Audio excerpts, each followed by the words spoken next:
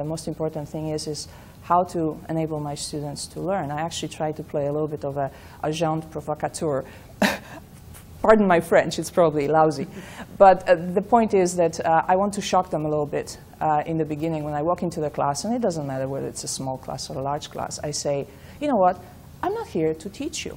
And I pause. And usually I get a couple of startled looks like, huh, she's not here to teach, so what are you doing here? And I say, I'm here to help you learn.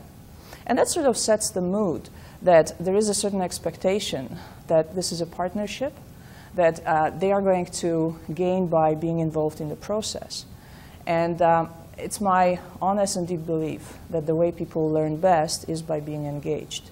And you know, it's that old saying that's going around that says that we only remember and never mind learn, but just remember only about 10% of what we hear, about 30% what we see, which of course it's a big thing about visualization helping to reduce cognitive load. But we remember about 50% of what we see and do, and about 90% when we actually get to explain what we do to somebody else. So this is the whole point. And the challenge with a large class becomes how to keep the level of engagement and how to accomplish what you set out to do, which is to keep your students involved in a setting which may be not as conducive as a smaller class. But it's a question of creativity and thinking about how you want to do that.